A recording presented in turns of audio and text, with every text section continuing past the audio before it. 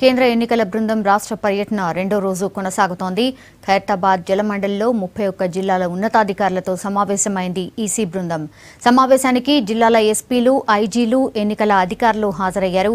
తర్వాత సాయంత్రం 4:30 నుంచి 5:30 వరకు సెక్రటేరియట్ సి బ్లాక్లో ప్రభుత్వ ప్రధాన కార్యదర్శి SK Joshi, DGP Mahender Reddy, home, finance, excise, commercial tax శాఖల ముఖ్య కార్యదర్శులతో సమావేశమై చర్చించబోతున్నారు ఎన్నికల బృందం సభ్యులు. ఎలక్షన్ ఏర్పాట్లు, భద్రత, ఈవీఎంలకు కావాల్సిన గోడౌన్లు వంటి అంశాలపై సమాచారం సేకరిస్తారు. సాయంత్రం 5:30కు మీడియాతో మాట్లాడబోతున్నారు ఎన్నికల సంఘం సభ్యులు. రాష్ట్ర పర్యటనలో సేకరించిన సమాచారాన్ని నివేదిక రూపంలో కేంద్ర ఎన్నికల సంఘానికి నివేదించనుంది సిఈసి టీం.